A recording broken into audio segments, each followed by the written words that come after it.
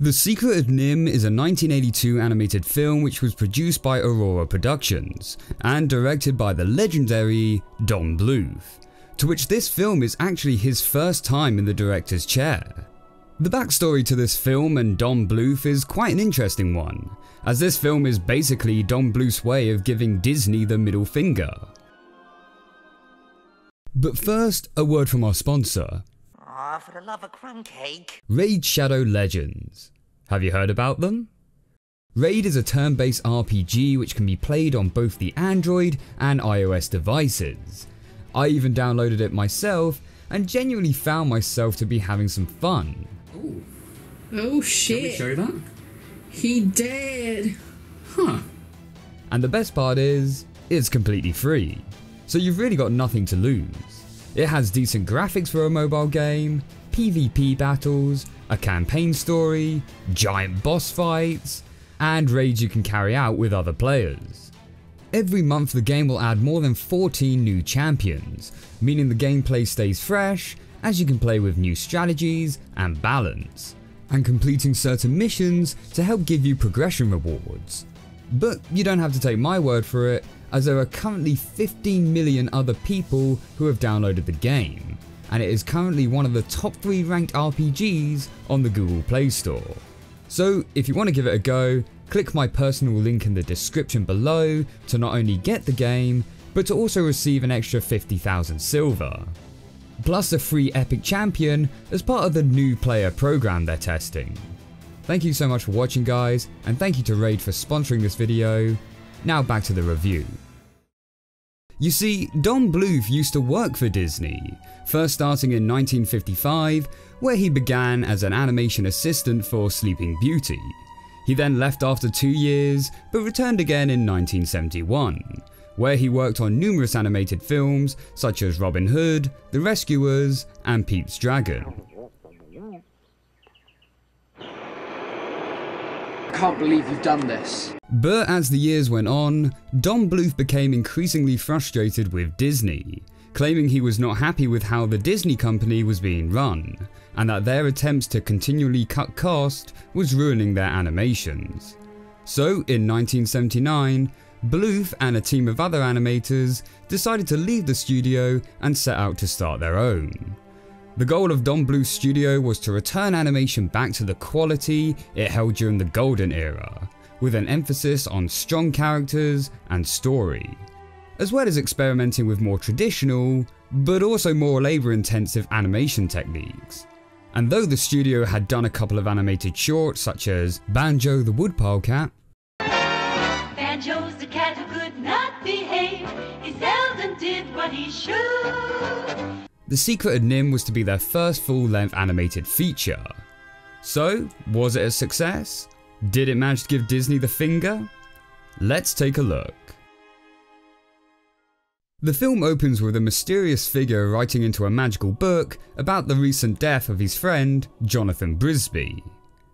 Jonathan Brisby was killed today while helping with the plan. Oh, this is going to be an upbeat film, I can tell.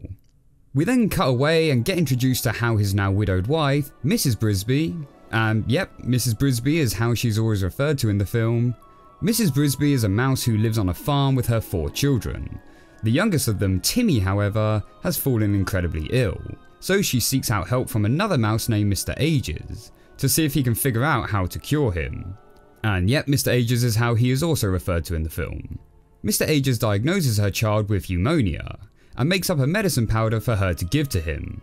Problem is though, that the medicine will take 3 weeks to cure her child, and in that time, he must stay inside and rested. The reason this is a problem is because spring is approaching, and once the frost clears from the field, the farmer will begin ploughing into them, to which her family will need to move location. As Mrs. Brisby is heading back to her home, she meets a crow named Jeremy. Do you like me? Of course I like you. Bye now. My love life in a nutshell. whom she helps free from tangled string in order to escape the farmer's cat, Dragon. Which actually reminds me a lot from the Sharptooth chase scene as we see in The Land Before Time. The next day, Brisby is informed by Auntie Shrew, yep, and that is how she is referred to in this film despite not being any blood relative, that the plough is set to start early this year. Desperate to think of something, Mrs. Brisby and the Crow head over to see the Grey Owl. Ow! In hope that he will have a solution to their problem.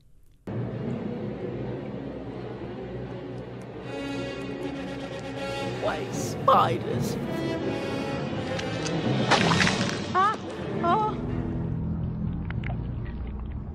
The owl tells her that she should seek help from the rats which live under the rosebush in the farmer's garden, as they may be able to help her move her home.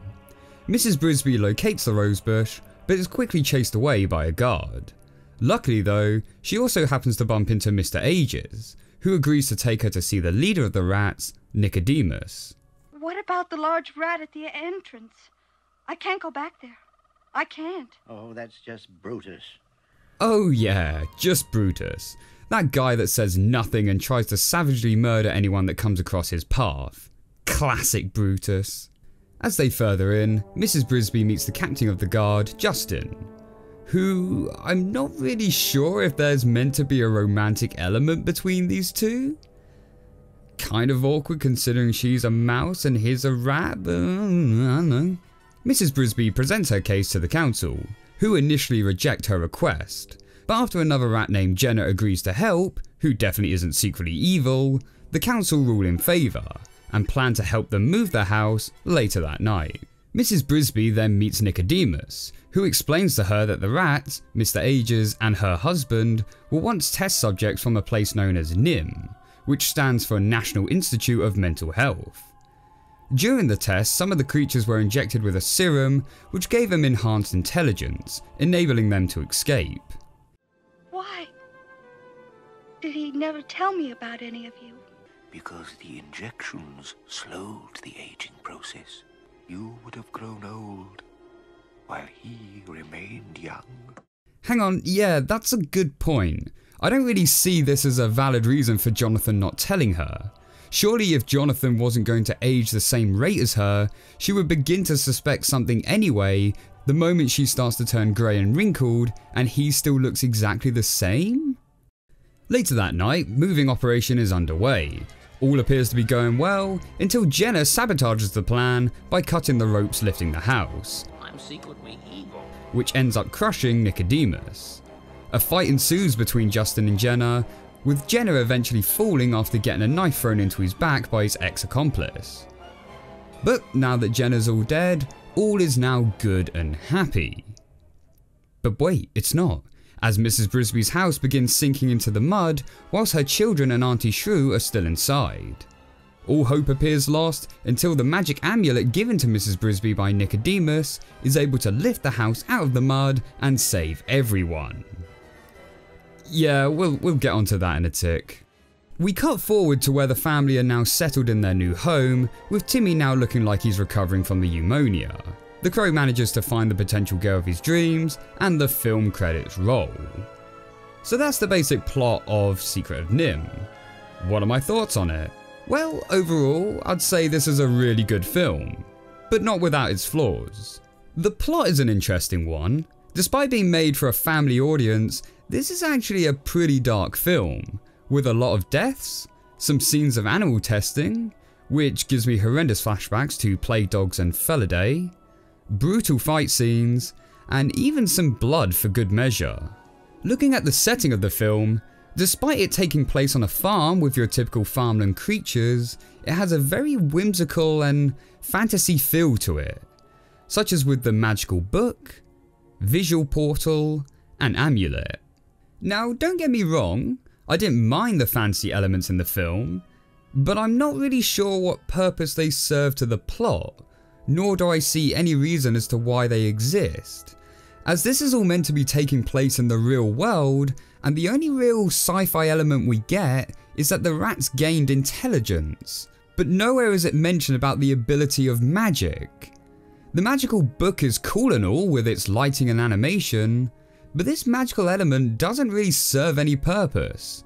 The visual portal thing, despite being able to spy on any character at any given time, is never really utilised, and the amulet given to Mrs. Brisby from Nicodemus kinda comes across as a Deus Ex Machina plot device to suddenly save the day at the end. Then after that, Mrs. Brisby just gives it away to Justin off screen like it was no big deal at all. Miss Briz, let me have the sparkly. I gotta have the sparkly. I gave it to Justin. Justin? Who the heck is Justin? I don't know, I kinda got the impression that her husband's spirit was meant to be in there. Jonathan, wherever you are, your thoughts must comfort her tonight. And so it had a personal connection to her? And even if it doesn't, don't you think it would be wise to keep such a device around? You know, just in case anything bad like that should happen again in the future? What does work with the fantasy element, however, is the location design. Because each setting looks so drastically different despite only being a few hundred meters apart. It really does make the film feel a lot grander and larger scale than it actually is. In fact, everything is made to feel like a grand scale here. The owl seems ginormous, and the chase scene with the cat looks about as epic as the Sharptooth chase scene from The Land Before Time. And that's cleverly done by using low angles to make the creatures on screen look bigger than they actually are. And that brings me smoothly onto the animation. As mentioned earlier, after their departure from Disney, Don Bluth and his team set out with the goal to return animation back to its golden era. To achieve this goal, Bluth wanted to go back to more traditional animated techniques which had been abandoned in more of the recent films. One of those techniques being rotoscoping, where animators will trace over live action footage in order to achieve a more realistic movement. The animation itself is very good. Characters are detailed, have fluid movement, and the action scenes are very intense. The majority of the film has a really dark palette to it, but to avoid it becoming dull and stale looking, the film gives us beautiful lighting throughout. These lighting techniques were actually achieved through one of the experimental animation styles I mentioned earlier.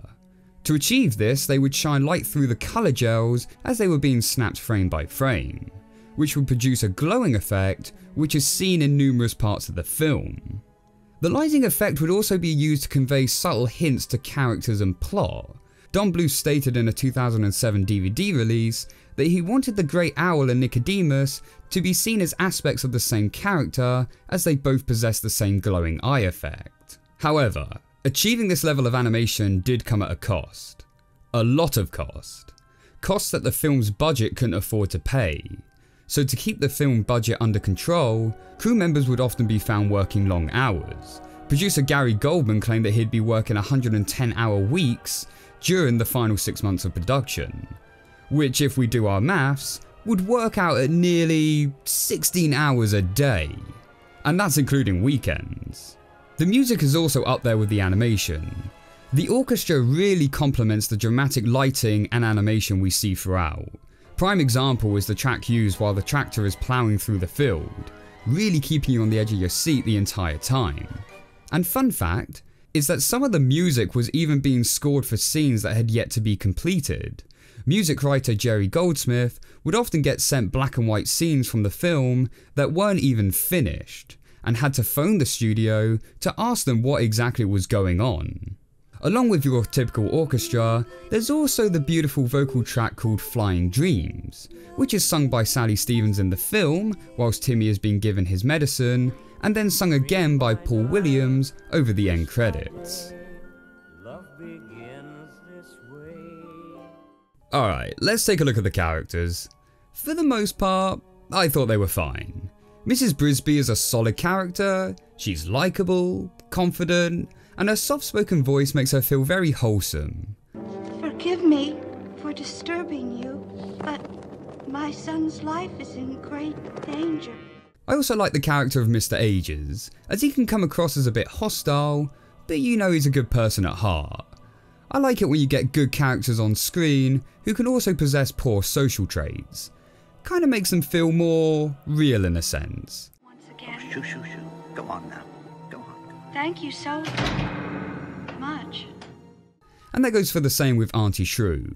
She comes along as an almost villainous-like character with her pompous attitude, which kind of reminds me of Cruella de Vil from 101 Dalmatians. But as the film goes on, you see that she is in fact a good person, even putting her life at risk to help Brisby stop the tractor. One character I didn't really like, however, was the Crow Jeremy. I just didn't really see the point of him in the film. Yeah, I get that he's the comedy relief, but I hate it when it's obvious that the comedy relief character is just purely there for the comedy. He doesn't really serve the plot at all, and every time he appears, the whole pacing just comes to a standstill as we have to hear about him being a clumsy idiot. Even at the end of the film, when he's assigned the task to get a lot of string for the big move, he doesn't even bring it along until the very end after it's all happened. Not saying I hated this character, I just wish he could have been better integrated into the plot.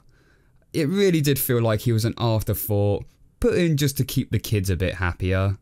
I mean, Christ, even that big alligator with pink lips had more impact on the plot in All Dogs Go to Heaven than this crow did. Let's make music together. Let's make sweet harmony. Again, seriously, what the fuck? So, in conclusion, Don Bluth and his team departed from Disney in order to make something that they felt would restore animation back to its glory. Do I think they succeeded? Yeah, I do. For the time period, animated films were indeed starting to take a hit. You can clearly see the quality difference when comparing these two Disney films side by side. And I think Secret of NIMH is definitely a step up for the time. It has great animation, strong characters, and a more mature and compelling story. And you can definitely feel the hard work and dedication that went into making it. The final cost of the film was about $6.3 million. Don Bluth and the producers at Aurora Productions even mortgaged their homes in order to have the film completed, with the hope that the film would be the success they wanted it to be. And was the film a success? Moderately, yeah. It made back $14 million, and bearing in mind the film wasn't really marketed that well, and only saw a release in limited theatres, plus the fact it was going up against E.T., I'd say that's pretty successful. Successful enough that it saw Don Bluth and his team go on to make other animated features for the future. I'd say, go check out The Secret of NIMH. It offers good story, good characters, and great animation.